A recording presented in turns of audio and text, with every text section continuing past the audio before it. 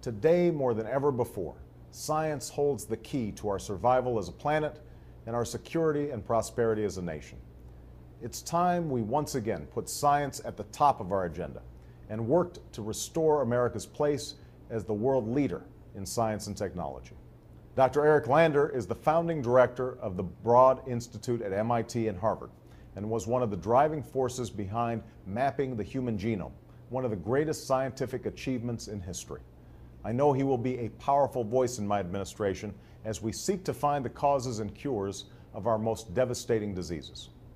If we have the vision to believe and invest in the things unseen, then we can lead the world into a new future of peace and prosperity. Thank you, and happy holidays, everybody.